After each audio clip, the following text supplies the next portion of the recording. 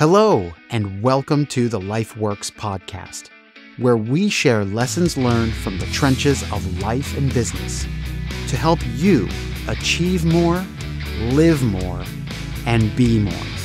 I am your host, Mark Botros. In this episode, I want to talk about what to do when our mobile devices lose power or service. Specifically, I want to talk about 7 no-tech strategies to overcome the death angel of boredom when it comes near. In a previous episode, Why We Need a Holiday from Our Screens, I talked about what we gain when we consciously turn our screens off, including a number of alternatives to spending time on our screens. But what happens when the unthinkable happens? When our mobile device has no service or battery life, and we have no choice but to switch it off. What do we do then? What follows are some alternatives to consider. 1. Sit and think. If you stop and think, without the assistance or stimulation of an electronic device, you will see that your mind is actually a very busy place. You would be amazed at the things that consciously run through your mind when you have nothing to distract it. This is a great time for daydreaming, envisioning different aspects of your future, planning or reflecting on the day's events, or contemplating ourselves, our existence, character, and our life. 2. Meditate and breathe. Meditation has numerous benefits, not just stress reduction, but it reaches down to the cellular and DNA levels.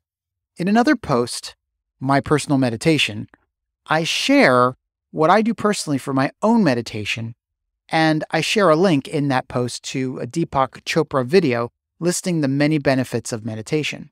My meditation is usually about 7 to 8 minutes per day. There's no wrong way to meditate, so if you're ever stuck without a device, meditation would be a really good option. 3.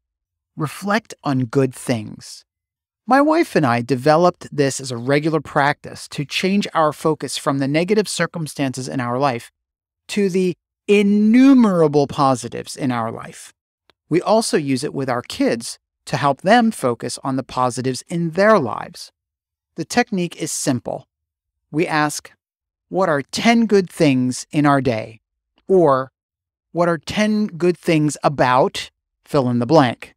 Or we say, 10 good things, which is our code for shifting our focus to something positive.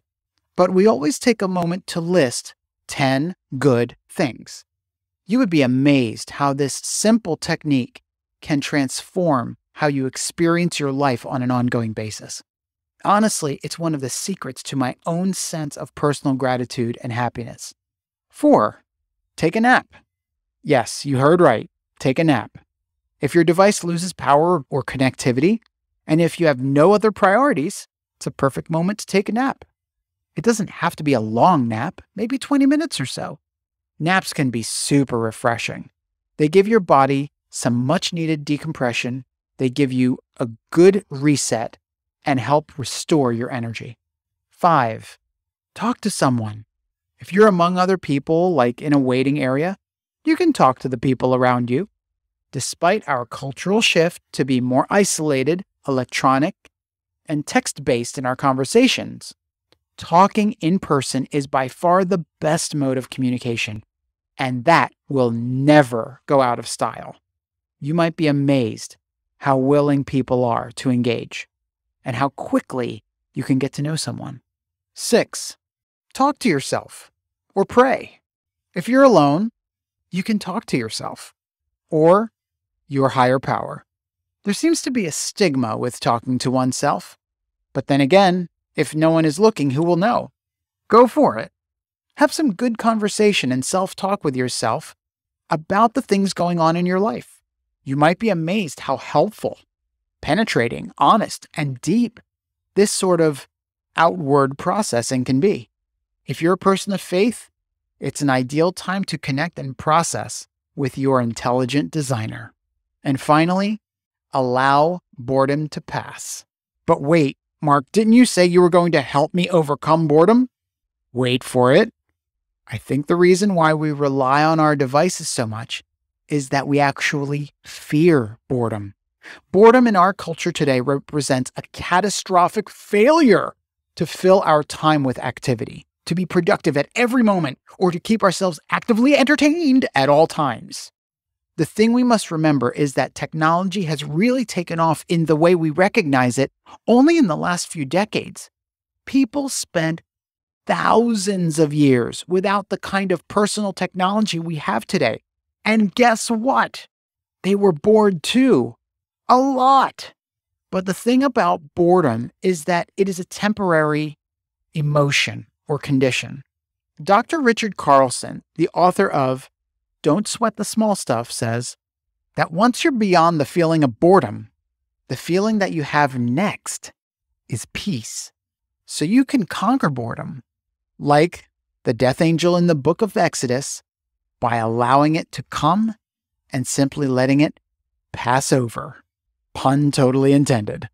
Because eventually, it will, if you don't try to fill the time with something else. While it is tempting to curse our devices or our mobile service providers for having no battery life or no service, it's actually a blessing and a moment that we should appreciate, because we can finally be our own captive audience and not subject to the whims, advertising, and notifications of our habit-creating devices. It's a moment where we can recapture our time, our minds, our souls, and ourselves, and overcome boredom in the process. Question for you. What do you do when you have a dead device and have no other means for working, entertainment, or diversion? If you enjoy this podcast, please subscribe, leave a rating, or comment. The biggest compliment you could give, though, is to share this with someone else. Thank you so much for the privilege of your time and for watching or listening to the LifeWorks podcast. At Peter Mark, we are making a leap forward in consulting through thought leadership, actionable, common sense strategies, and real, down-to-earth solutions that positively impact your business and the world.